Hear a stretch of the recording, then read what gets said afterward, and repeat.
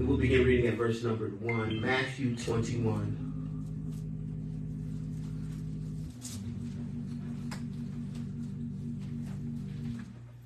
And the word of God reads on this wise. And when they drew nigh unto Jerusalem, and were come to Bethpage unto the Mount of Olives, then sent Jesus 2 disciples, saying unto them, Go into the village over against you, and straightway ye shall find an ass tied, a colt with her. Loose them, and bring them unto me. And if any man say aught unto you, ye shall say, The Lord hath need of them, and straightway he will send them. All this was done, that it might be fulfilled which was spoken by the prophet, saying, Tell ye the daughters of Zion, Behold, the King cometh unto thee, meek and sitting upon an ass, a colt, the foal of an ass. And the disciples went and did as Jesus commanded them, and brought the ass and the colt, and put it on their clothes, and they set him thereon. And a very great multitude spread their garments in the way. Others cut down branches from the trees and strawed them in the way. And the multitudes that went before, and they that followed, cried, saying, Hosanna to the Son of David. Blessed is he that cometh in the name of the Lord. Hosanna in the highest. And when he had come unto Jerusalem, all the city was moved, saying, Who is this? And the multitude said, This is Jesus the prophet of Nazareth of Galilee. Thus far, the word of God for the people of God. Thanks be to God. Amen. Amen. This time we have a musical selection coming from our Voices of Praise.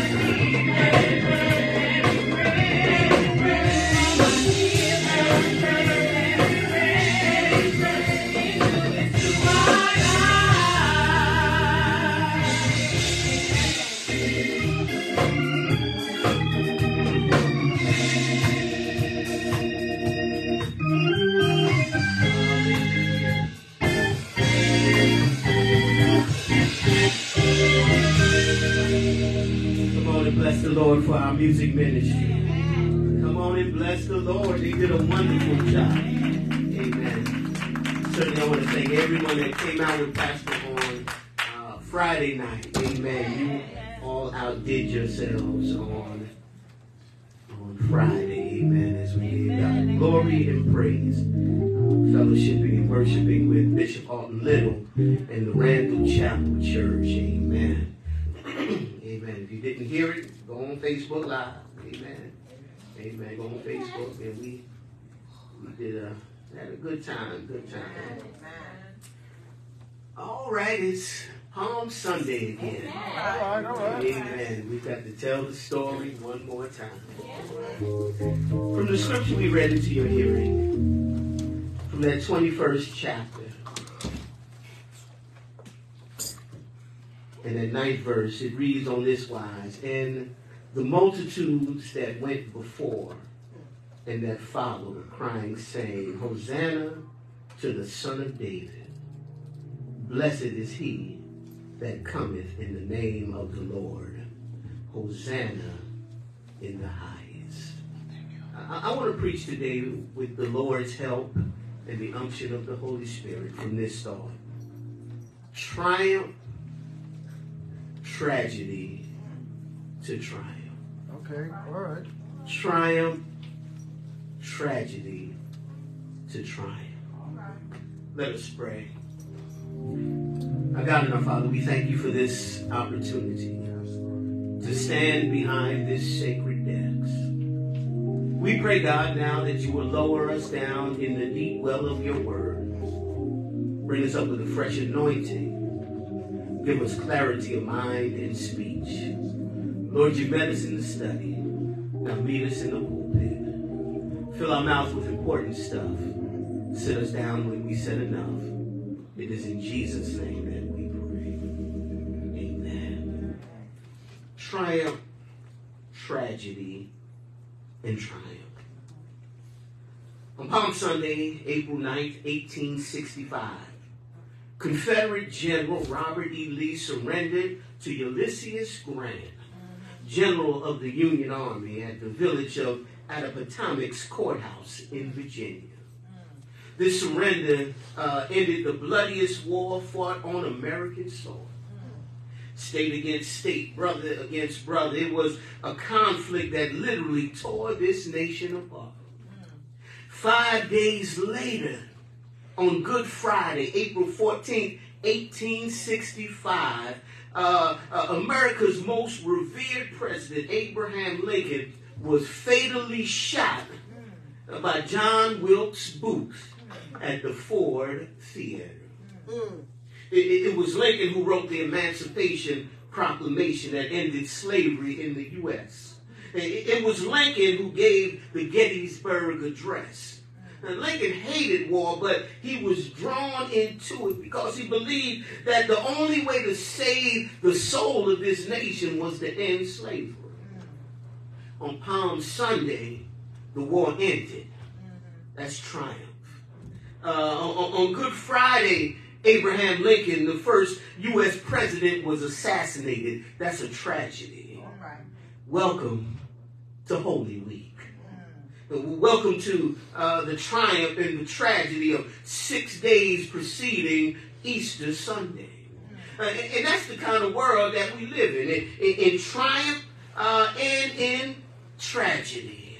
Triumph ended a terrible war, but on that Sunday, but the tragic slaying of the leader that was that ended the war, that was Friday. From triumph to tragedy. One moment we can be on top of the world, believing that nothing can go wrong, and then suddenly, literally, all hell breaks loose. Kids laughing. They say, because I said ass about 3. It's in the Bible. I said Pastor Percy today. And suddenly all hell breaks loose. And that, my brothers and sisters, is life. Amen. That's life. In 1942, the first American troops marched into London. The U.S. is entering the conflict known as World War II. The people of London were cheering the American soldiers as they marched in, but suddenly the troops turned to the main street and the scene changes. The happy songs die on their lips, and they're looking now for the first time at the scene now where bombs had blown up an area in London. They're seeing great wounds on the city inflicted by the bombs, and suddenly they realize what has happened in this city. One moment celebration, and the next minute great sadness. From triumph to tragedy. And that, my friends, is life. Celebration and sadness. Triumph and tragedy. Can juxtapose triumph one day and tragedy the next. Joy and pain. It's like sunshine and rain. It can happen that quickly. Do you remember the days when they said that your home would be the best investment that you can make? I remember when banks were they were throwing money away. They were just giving money away. You could get your house appraised for hundreds of thousands of dollars more than it was worth. And banks were just giving money away. But how foolish were we to think that the market would continue like this forever? We forgot in a free market that bubbles have a tendency to burst. All it takes is one little prick of a pin, and the bubble, the housing bubble, bursts. Had it not been for President Obama's bailout to the banks that saved us from the mortgage crisis, thousands or more people would have lost their homes. This is what happens over and over in history, but we have short memories. It's easy to forget that Obama bailed out the banks and Obama bailed out the auto industry. It can happen in the blink of an eye. We can be on top of the world and the next minute be at the bottom of the barrel. Talk about it. Triumph. Talk about it. And tragedy. Yes.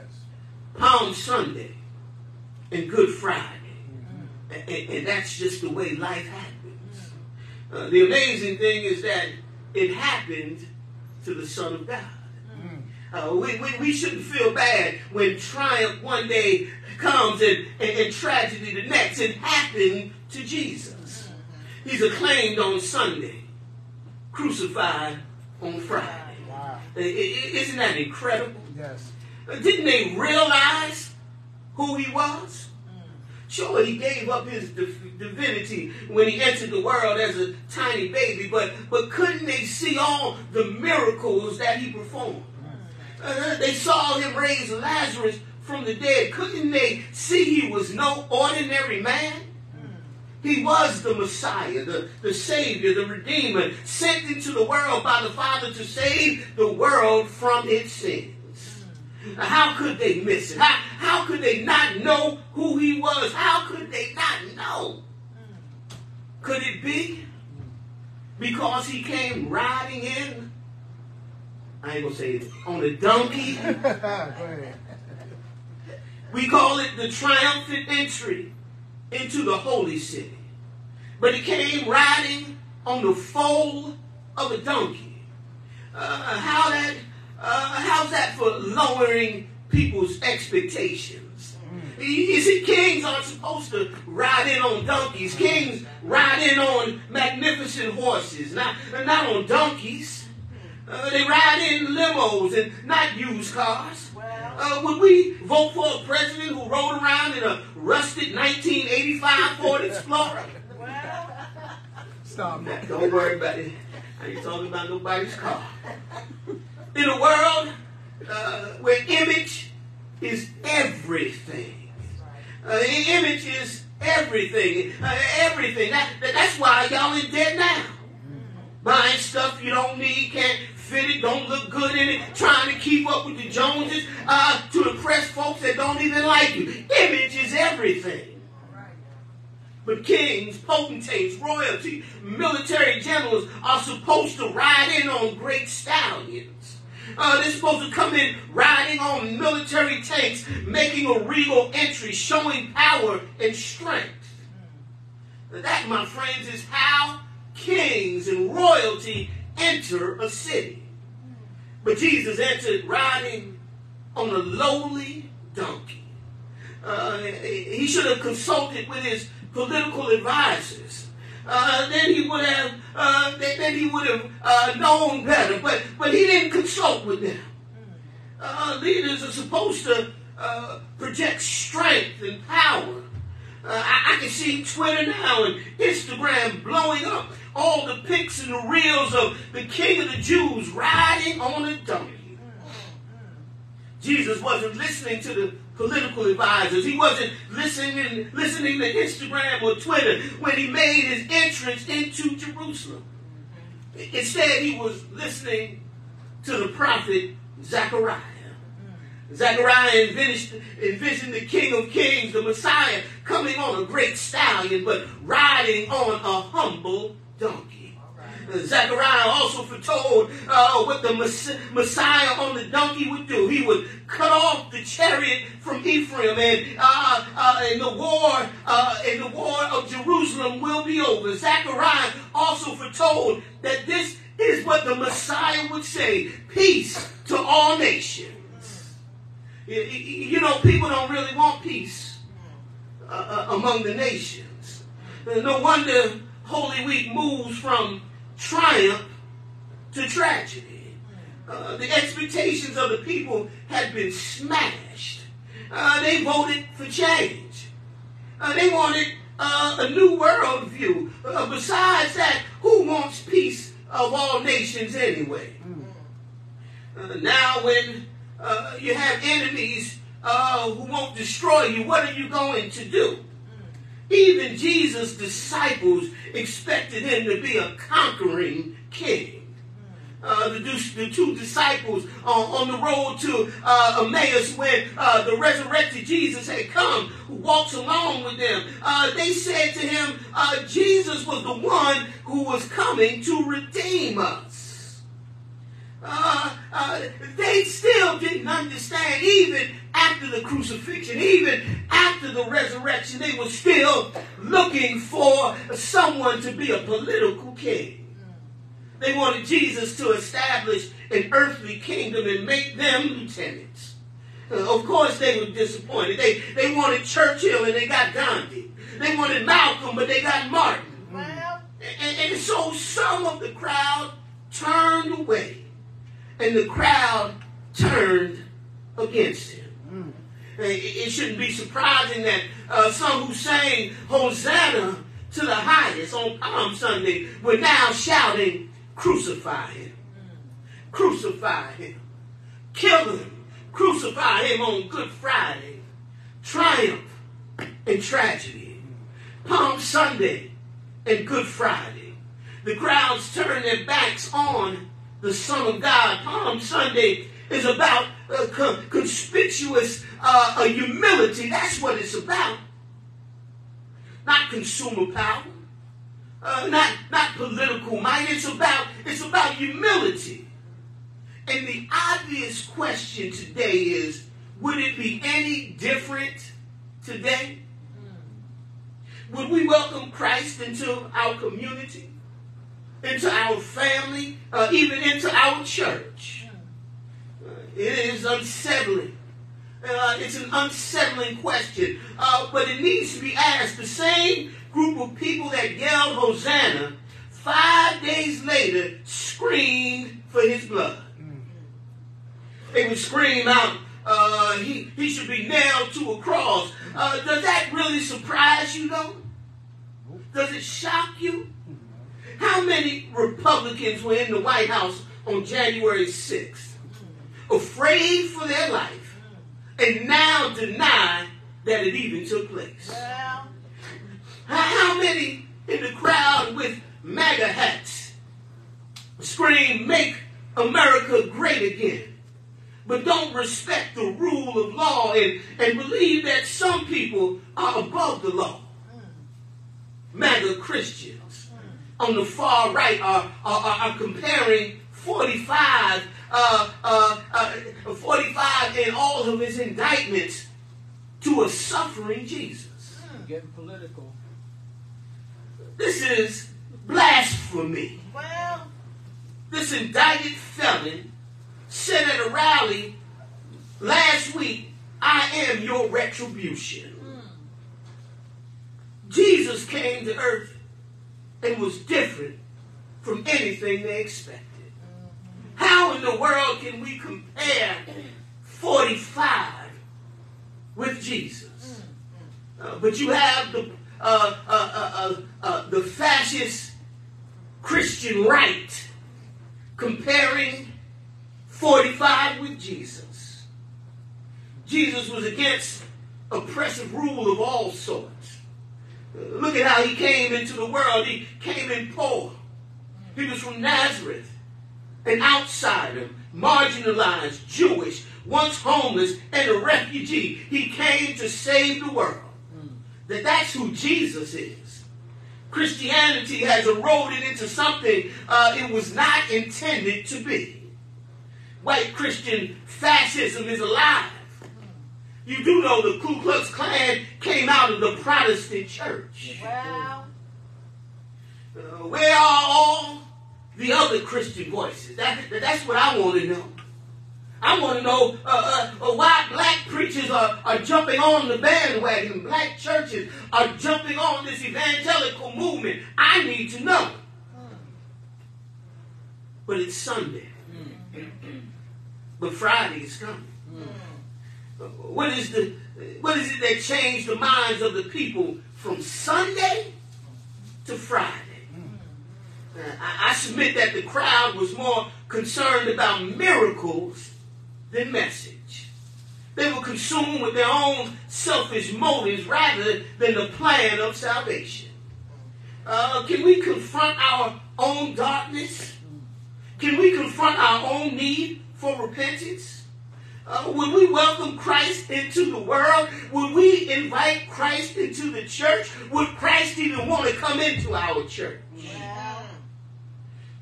Christ came as a disturber, as an unsettler, almost as an agitator. This is the Christ that I serve. He didn't come because of status, power, money, or image. So how does it square with the humble figure riding in on a donkey? When we look at the world's status, not very well. Look at our popular heroes. I'm thinking about the action movies that I like. I like action movies when you're blowing up things, avenging past wrongs, and my favorite movies are the Taken trilogy. Now I know they say he's a rape, but I like the Taken trilogies. There's a line when his daughter's kidnapped. He says, "I don't know who you are. I don't know what you want. If you're looking for ransom, I don't have money. But what I do have is a very particular set of skills. Skills I've acquired over a very long career. Skills that make me a nightmare to people." I like that. If you haven't seen it, go watch the movie. Those are the kind of movies and images we like of power and strength, of avengers. Again, I ask you to reconcile these images with the humble figure riding in on a donkey. Now look at our churches today. Churches that we consider successful have multi-million-dollar budgets and multi-million-dollar buildings and are trying to compete with the world's definition of success instead of focusing on Jesus. We're arguing about things like, should the preacher have a plane? Should the preacher buy this? Should the preacher wear it? We're arguing about foolish things. And of course the world is looking at this and they don't see the real Jesus. Do you understand what it means to say Jesus is Lord? It means that we need to examine our lives, examine our goals, examine what it is that we're living for, and ask ourselves, is it enough? Is this is really the meaning of life? Or is there more to life? Holy Week should be a time of increased reflection and subsequent repentance as we measure our lives and compare to the Lord's life and death, triumph and tragedy, Palm Sunday and Good Friday, juxtaposed, compared to one another, triumph and tragedy. But I declare life happens. Yes. And the amazing thing is that it happened to the Son of God. Would it be any different today? I declare it would not. There's a great book by James Allen. It's a book that chronicles lynching through photography. It's called Without Sanctuary. It's an array of photographs and postcards which have been collected by the collector James Allen. These photographs and postcards are of lynchings that had taken place throughout the United States. This book is hard to talk about on Palm Sunday, but we need to talk about it. The picture after picture of limp bodies hanging from the end of a rope. The images are grotesque and disturbing. But more disturbing than that is not the bodies and the victims, even though that is disturbing and horrific. Right.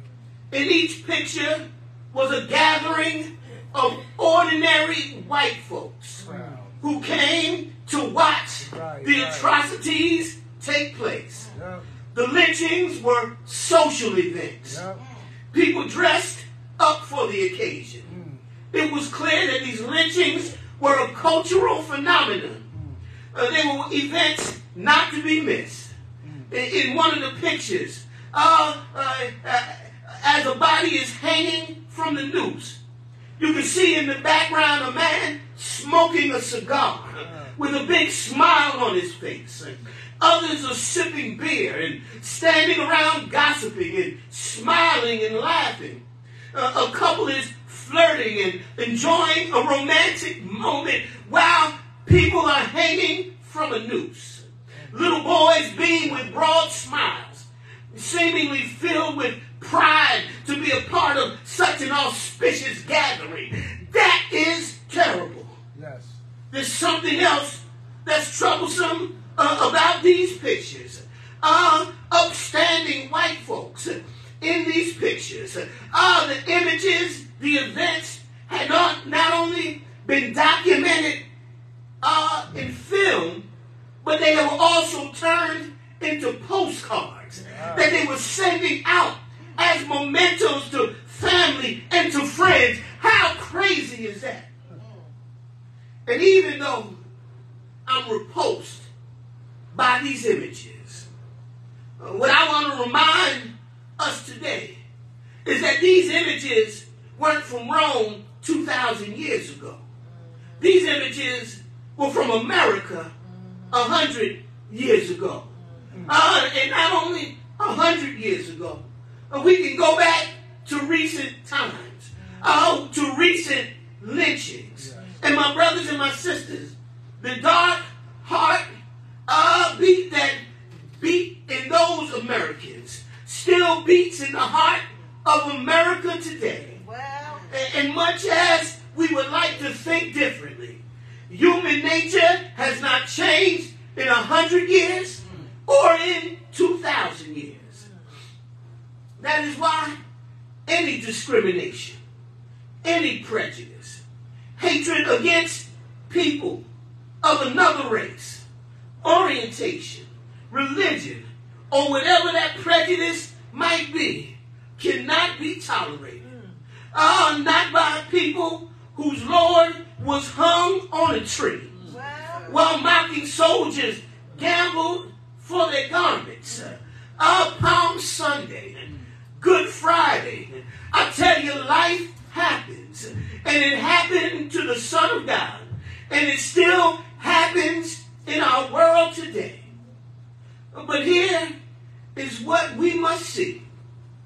While the cross of Christ reveals the evil in humanity, it also reveals the love of God, which is capable. Untimely, ultimately the story of Holy Week is one of triumph and tragedy.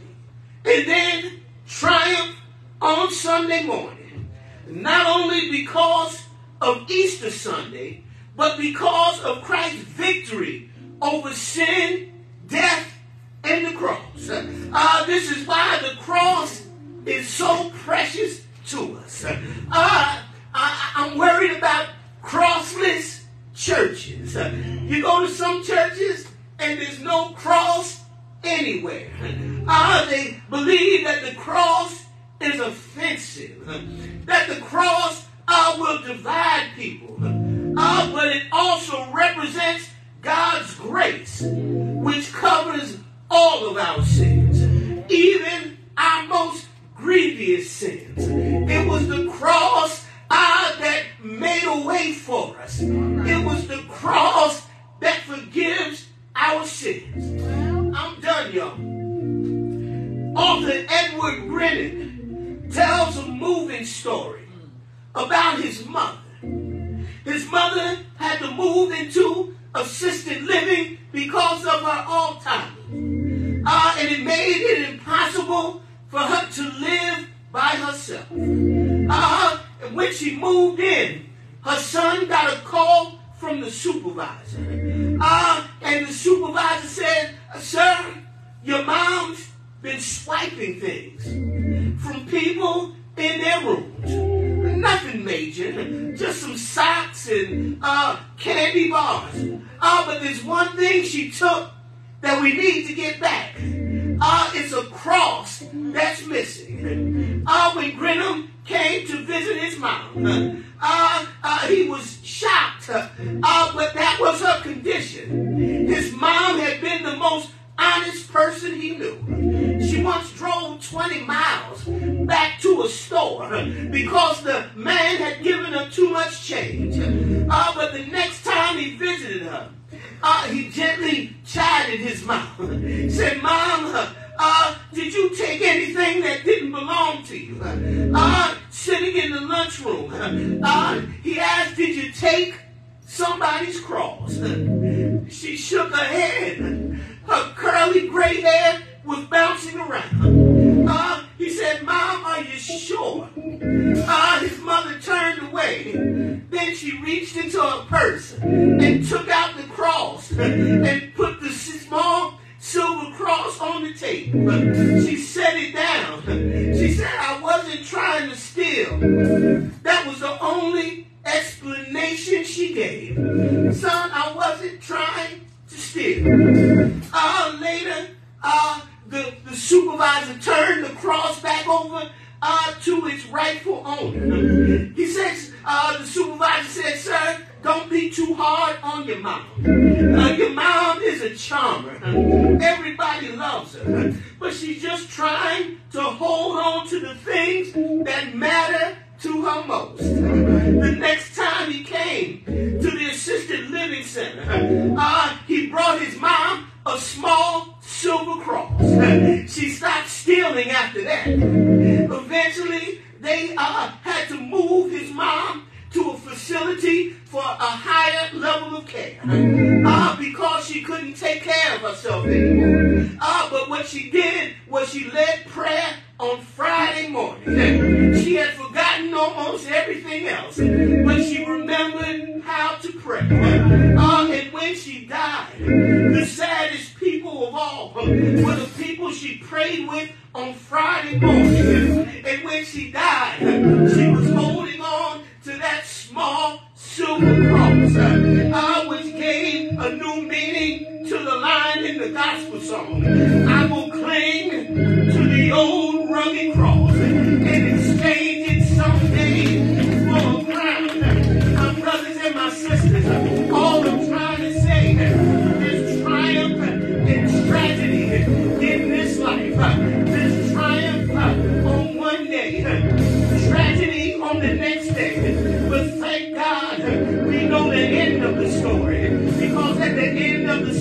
this triumph again. Ah, they cheered Jesus on Sunday. And on Friday, they hung him on a tree. But God had the last word. God took that tree and made it a symbol of salvation. God took that piece of wood and built an altar to sacrifice the Lamb of God who takes away the sins of the world. Jesus took that wood in those nails and built a bridge from earth to glory. I'm glad about it. Triumph and tragedy to triumph again. I thank God for the final triumph.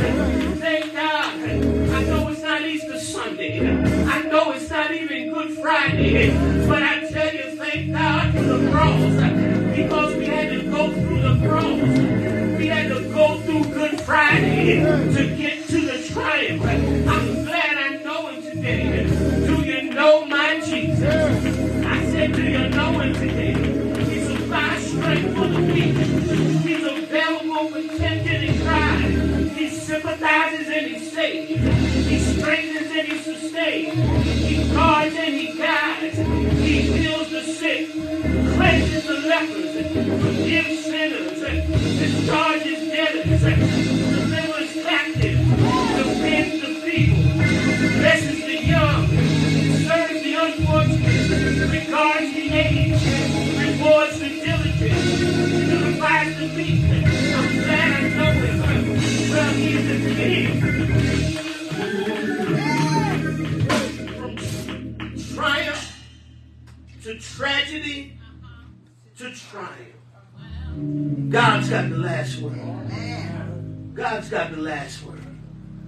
Don't worry about the political landscape. God's got the last word. Don't worry about all that's going on. God's got the last word. And at the end, the trump will sound. And the Bible says that the dead in Christ will rise first. That's triumph. I'm not living this life to die, but I know that when I die, I will live again because of the triumph on the cross and the triumph of resurrection. They'll laud you one minute, and then they'll crucify you the next. But it would be antithetical to the biblical writ if that was not how life is. One minute you're up, next minute you can be down. But thanks be to God, we know that there's triumph in the end. Come on, give God some praise.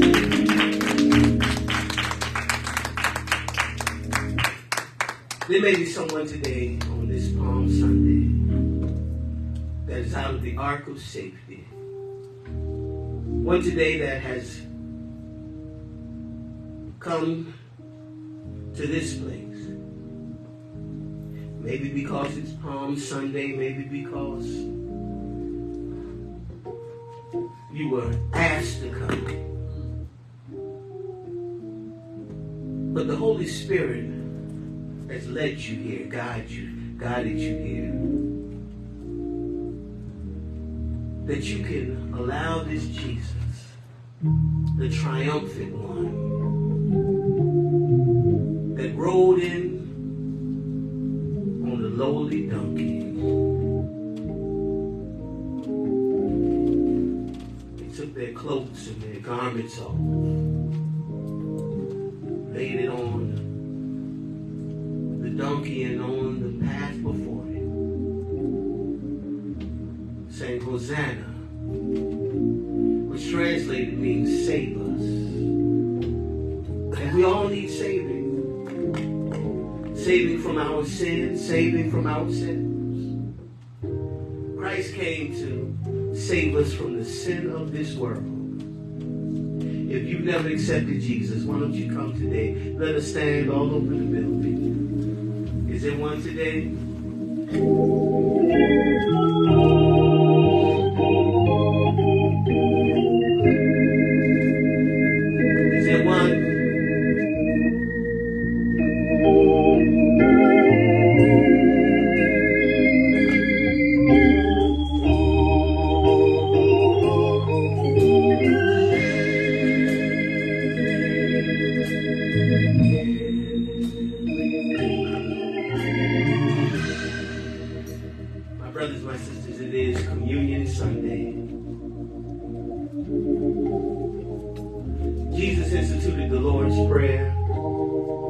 Lord's Supper on Holy Week, gathered together with his 12 disciples. They were celebrating the Passover feast. And during that Seder meal, Jesus changed it from a common meal to the Lord's Supper. In the Christian faith, there are two ordinances of the church. One is baptism by water, and the other is Holy Communion. Jesus said, as often as you do this in remembrance of me. He said, I will not eat of this bread or drink of this cup until I eat it anew in the kingdom. What he was saying is, when I go to my kingdom, every time you do this, I'll be at the table with you. And so Jesus is at the table with us. Right now. Right now, Jesus is with us. And on that night, Jesus took bread and he blessed it, gave thanks.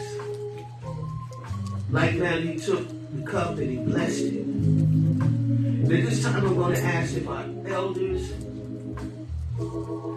would pray for the bread and for the wine.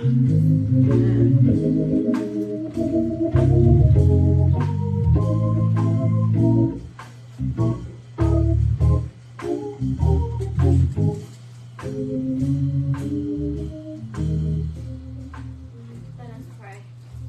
Oh, gracious and heavenly Father, Lord God, we just come to you as humble as we know how today, oh God. We ask, oh God, that you bless the bread that represents your body that was nailed to the cross, oh God. We ask, oh God, that you just bless each and every heart that will partake of this sacrament on today. We ask even now that you change it from a common to a spiritual gift, oh God. In Jesus' name we pray. Amen. Father God, in the name of Jesus, we come to you on this evening.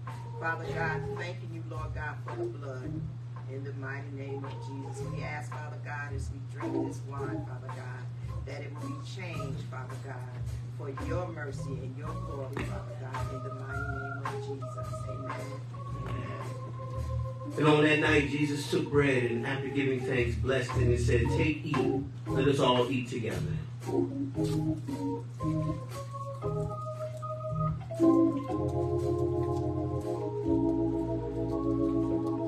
When supper was over, Jesus took a cup. And after giving thanks, he said, this is the cup of the new covenant. Drink ye all of it.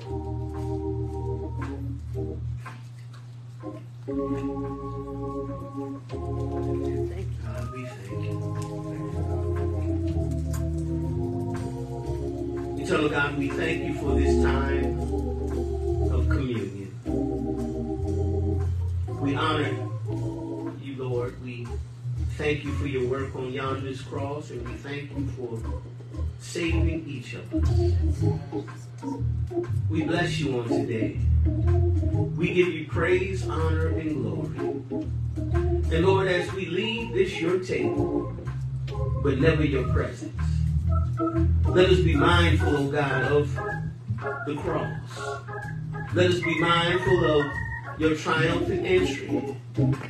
Tragedy on Good Friday, but triumph on Sunday morning. God, we give you praise, honor, and glory. This is our prayer in Jesus' name.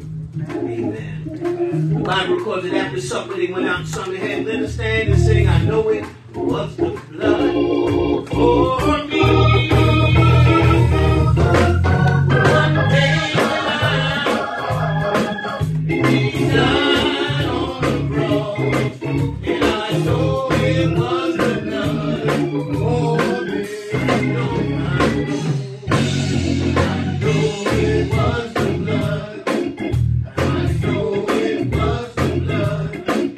I know it was the blood for me.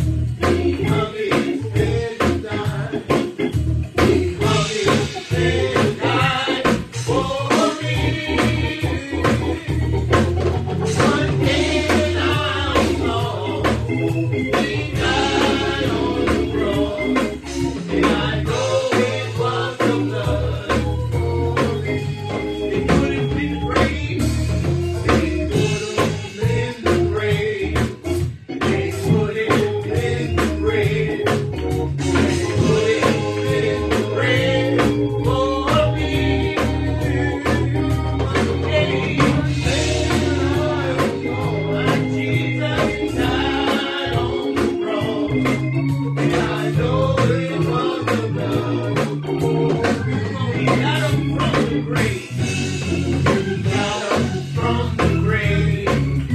He got up from the grave. He got up from the grave for me. One day when I was born, Jesus died on the cross, and I know it was the blood for me. Come on, this part I like. He's coming back again. He's coming back again. He's coming back again. He's coming back again for me. One day when I was born, Jesus died on the cross, and I know it was the blood for me. Amen, amen. We're going to bless the palms at this time.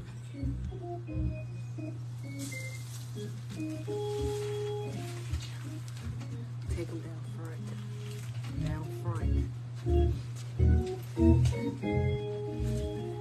Amen. Amen. Our Father and our God, we thank you right now for these palms. Pray, God, your blessings upon them. May they be a sign and a symbol of your triumphant entry.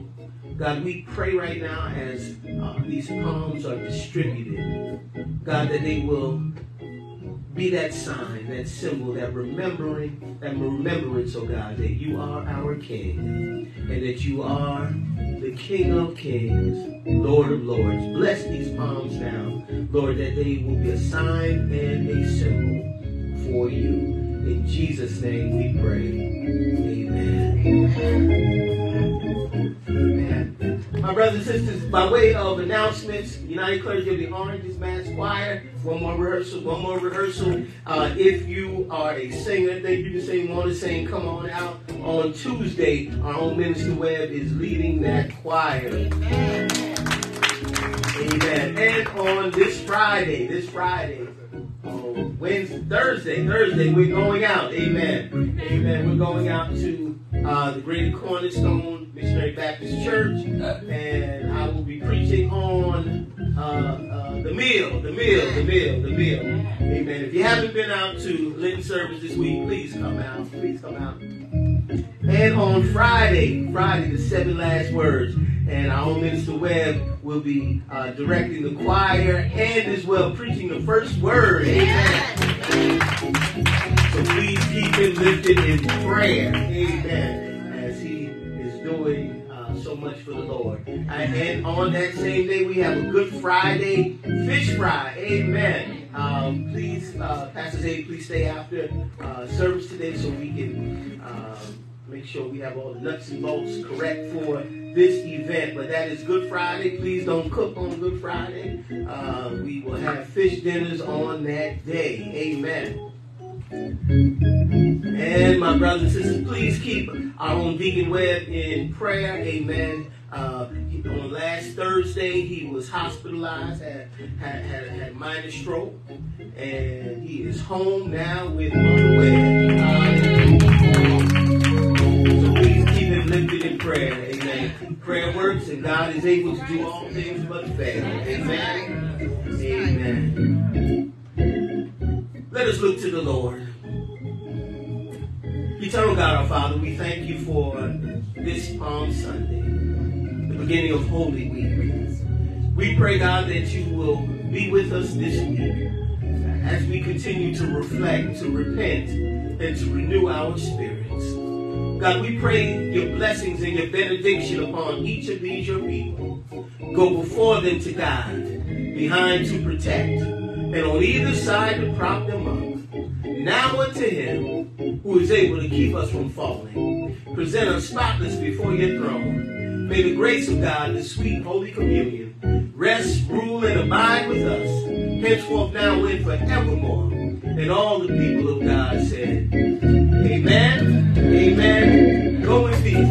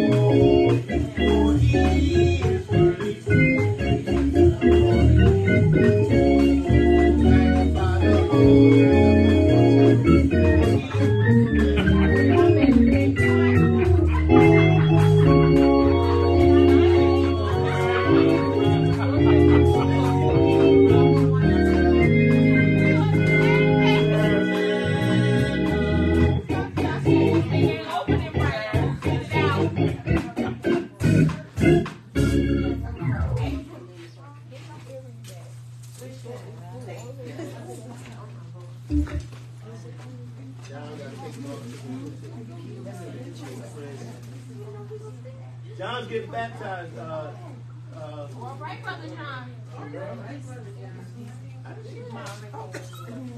He thinks he'll be baptized during the spring. This week I got it.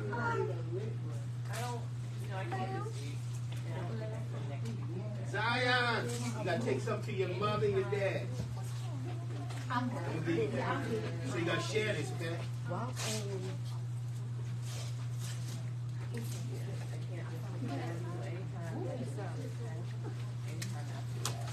When you going back? Hosanna! 2 months. Oh. So you going? So how you been, Clark? I've been well, thank you and yourself. Let me give you the What bylaws. about you yesterday? Back there. Listen. And I'm gonna test you on it. So I hadn't had the gas. So I was fine. I couldn't. The child, he told